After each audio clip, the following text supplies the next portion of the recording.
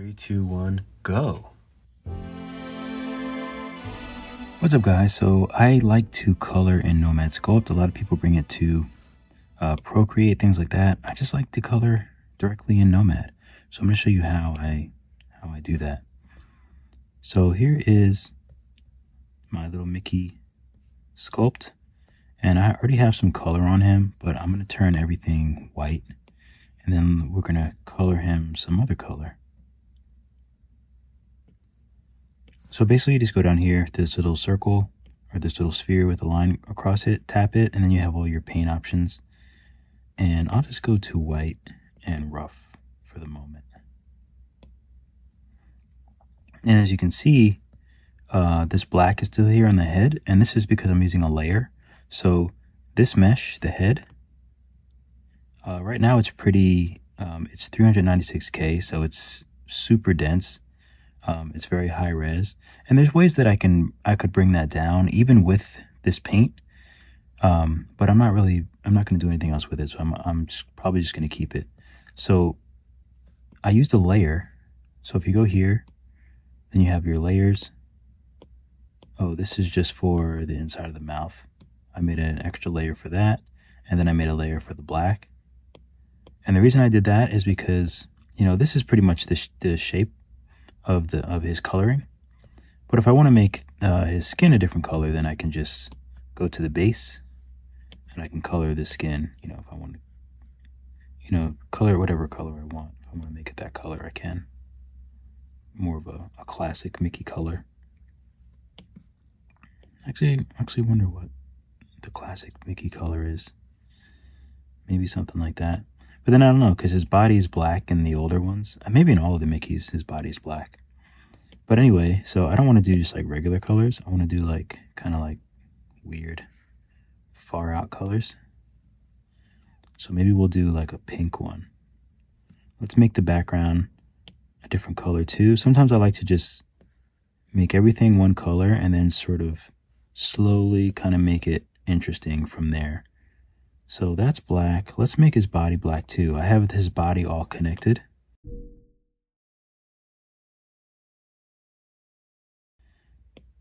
So I joined everything, all these parts that are black. So maybe we'll make those, maybe we'll just keep them black. So I'm going to use this little eyedropper to get this color. And then I'll tap on this again. Just want to make sure I'm on the body. Whoops. And then you can just paint all, and then it'll be black. Let's see. Maybe we'll make the ears pink. It's kind of random.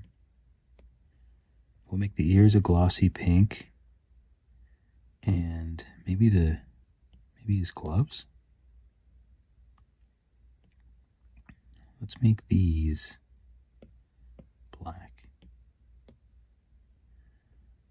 So I just kind of go back and forth. Let's make his eyes. What color should his eyes be? Maybe gold. There's colors that are already set. So just tap this sphere and you can get to some pre-done colors and textures. Usually when I do gold, I bring the roughness up because it just kind of looks better. Because when the roughness is down, it just always looks too dark. It never looks how I want it to look. As far as gold, I might change it. Might be interesting as a different material as well. Although I just changed the material and you can't really see it. But you can see it with additive, but you can't see it with refraction. Let's see. If I bring the metalness down, then you can kind of see. Then it gets kind of weird. Interesting. Go back to opaque. Let's make the tongue gold too. And notice how I just used the eyedropper to get that gold. And that's how I go back and forth with colors. I don't know why, I kind of like that. Make those gold too. All right, his shoesies. Maybe I'll make the soles. Do we want to give him gold shoes? It's kind of fresh. And let's give him pink shorts. It's kind of fresh. Kind of like it. And maybe just for fun, I'll add something else in the scene. I'm going to save this as color. And let's just throw something else in the scene just for fun. I have my computer, froggies,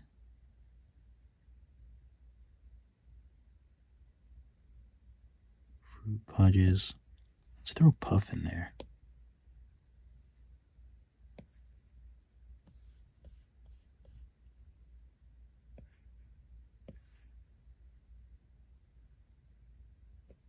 And these are all characters from my Kawaii class. I can't remember if I baked it. If I baked... Oh, no, I didn't. Okay, so I didn't bake it, which means I can paint it the same color. And well, maybe I'll make this stuff gold too.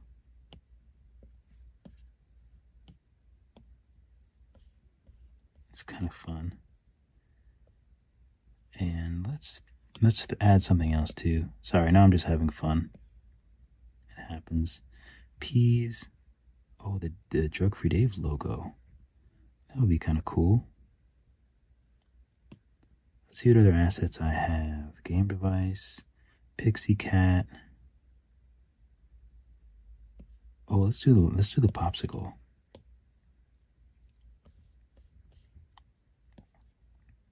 So we'll bring it down.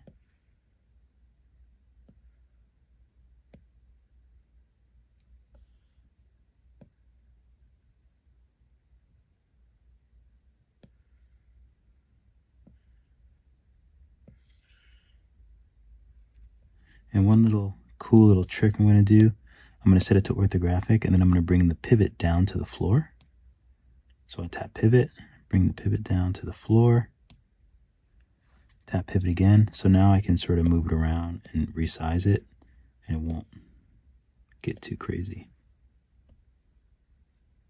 Let's make it small.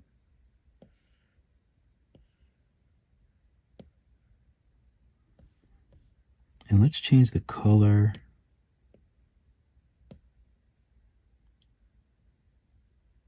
Oh, so the color kind of changes. Yeah, the color kind of changes, unfortunately. So, but we'll make it all pink. Or all gold.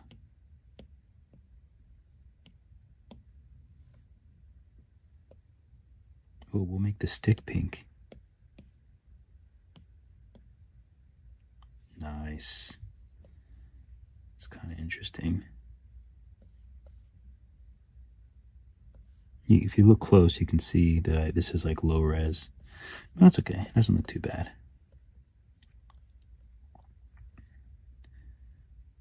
You can't really see the eyes. Let's see how it looks in post-process. Things always look very different in post-process, so you have to make sure you look, you check out the details in post-process. The overhead light seems a little bright. That also affects color. As you can see, it's like the pink is very different depending on your lights. So this top-down light is actually changing the color a lot. So I can either just turn it off, or I can lower the intensity a little bit. That looks kind of cool. And here's my one view. I kind of like the view. Oh, I forgot the nose. Let's make that. Oh, I don't know. Should we make it? Let's try it pink first. Oops.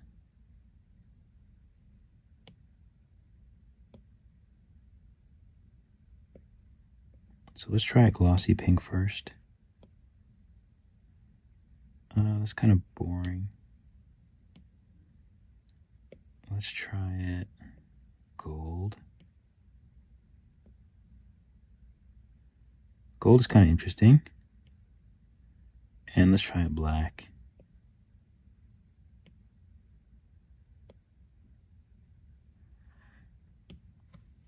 I think gold wins it. I want to see what the ears would look like if they were gold too.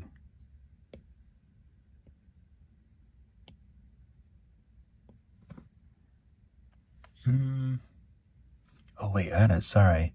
I didn't realize the color was so weird. That's so strange.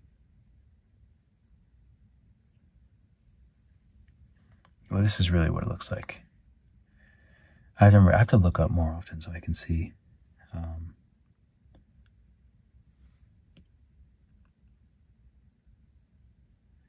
think I like the pink.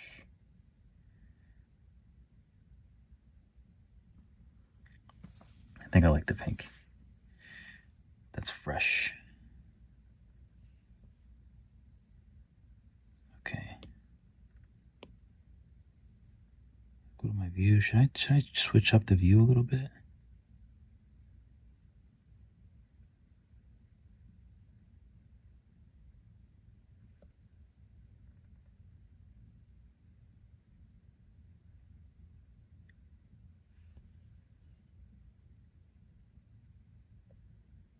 That's kind of a cool scene too. So I'm going to spin this backdrop. Let me just turn post-process off again. I'm just going to spin the backdrop so I have a little bit more real estate. And I'll turn it on. Also, the last thing I want to just tell you, see how I have it so clean here? And the way that I have it so clean, let me save this view as well. I always save them in numerical order. So if you want to get it like really clean, when you look close, like you can still see that it's not completely clean. But I'll just I'll tap on the head. I go to the black, the head layer. And the way that I got it so clean is from using dynamic topology. So that's this little diamond here, dynamic topology. I have it enabled. Here are my settings. And I'll use paint, but I can actually use erase. So I'm using the paint tool, but I can actually use erase. And you want to make sure that it's on here. So I'll tap that. I'll make it a little bit smaller too. So dynamic topology is on, erase is on. And now I'll just try to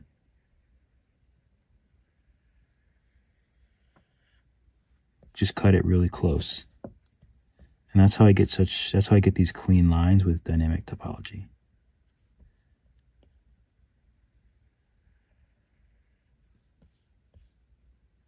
Now it's uber clean. And that's the difference between, let me take it off of erase. If I go like this with the gold, it looks pretty good. But if I don't have dynamic topology on and I'm just trying to paint, a lot of times it looks like that. Even though this is a very high res, it's very high res, it still does that. And that's because I manipulated a lot of this area. Like a lot of this, I added like inflate and smooth and all that stuff. So even though it's a high res, that still affects it. And that's why sometimes it can get really ugly unless you use dynamic topology. And then it looks a little bit better. And sometimes I use dynamic topology, like I was showing you, and then I erase. I'll go in really close and erase.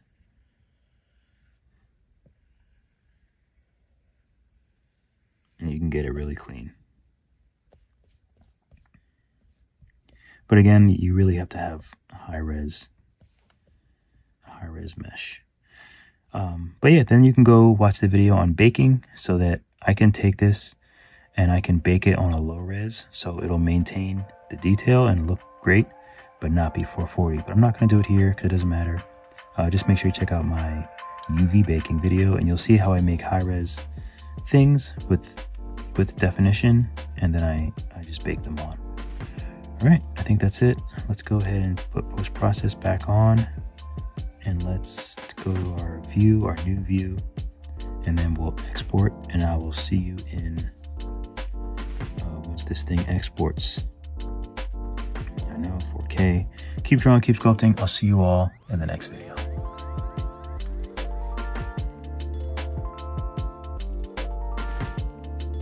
Thank you so much for watching the video. Be sure to like and subscribe. And if you're really serious about learning, then definitely check out my Skillshare classes. Just go to my website, drugfreedave.com. I have 2D classes in Procreate and 3D classes in Nomad Sculpt. Keep drawing, keep sculpting, and I'll see you all in the next video.